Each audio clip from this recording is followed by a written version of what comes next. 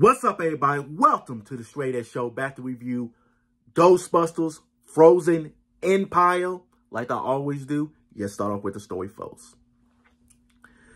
We start off with the Spangler's family returning to the iconic New York City firehouse where they meet up with the original Ghostbusters and they discover a new threat that's on a next level, and a force of evil has came over New York City. And now the Ghostbusters, old and new, need to work together to save their home and New York City from a ice age. That's all I'm going to tell you about the story. So let's talk about the good, the bad, and the ugly. Yes, go! First thing I want to say, I'm not a huge Ghostbusters fan. I like the movies. I like the first one and the second one. But I really enjoyed Afterlife. And I was surprised how much I did. So when the sequel was coming, I was kind of excited. But then the trailer came, I was like, okay, that looked all right. And I was not excited to see this movie. And when I left the theater, I said, that was a solid. It was enjoyable for the most part. But definitely, this is the weakest of the Ghostbusters. I would say this is the worst of the 4 Ghostbusters movie. I know somebody will say, it's 5 Ghostbusters movie. But no, we don't count that one came out in 2016. No, we don't leave that alone. We only count Ghostbusters 1, Ghostbusters 2, Afterlife, and this one. And this one, out of the 4, it is the weakest. But it's way better than 2016. My biggest problem with it, I really didn't really care for the story as much. And I thought the first 2 acts was kind of very boring.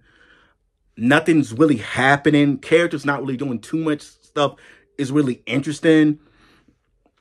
I'm not invested in the story, even though I like these characters. And that's why I still somewhat enjoyed it, because even though the story really doesn't grab me, but if I really like characters, it can keep me interested in a story that I really don't care for. And it has too many characters in this movie. So many characters in this movie, and a lot of them you could have took out and the movie would have been the same, which I was surprised. I know you want to bring back some of the new characters you introduced in the last one, like Podcast Guy. I really liked him in the last one. This one, you could have took them out and we would have got the same movie. Finn Wolfhard's love interest was in the last one. She's in this one. I forgot her character. That's how much I didn't care for in that one. And she really don't do too much in this one. Bill Murray, he's in there for fan service, a cameo, which he's good. I like seeing Bill Murray, but he's in there for a cameo. And it's so much exposition, so much explaining in this movie. You have to introduce these new characters, and they have to explain, give all this backstory to the main villain and this big ball object that I'm not going to give too much for that. The MacGuffin of the story, I'm just going to say that. Too much. And really don't start really picking up until the 3rd act. And that's when I really enjoyed myself. And that's the biggest problem I had with the movie. The story was not engaging enough. It had too much exposition. Characters are doing stuff that is not too entertaining. That's the biggest problem I have. Let's talk about the stuff I did like. Seeing the original Ghostbusters and seeing them have more screen time in this movie. Especially Dan Aykroyd. I really enjoyed him. He gets a lot of more time in this movie. And seeing him and Mckenna investigate, them parts I really enjoyed. Let's talk about one of my favorite new characters from last one was Mckenna. I still enjoy her. She still does a very good performance. But one thing I did not like about her character, she makes some dumb decisions that I don't agree with.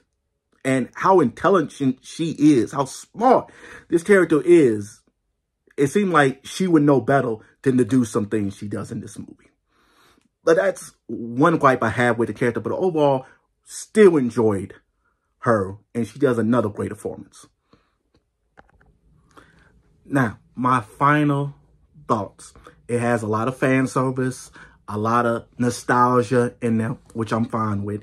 Don't have no problems with that at all. But the big problem I had, the story, a lot of exposition. Characters really don't do too much interesting until we get to the third act. That's when I really enjoyed myself. But overall, this movie is okay. So I give Ghostbusters Frozen Empire a 6 out of a 10. If you like this review, comment, like, share, and subscribe. I'll see you in the next Straight Edge review. Peace.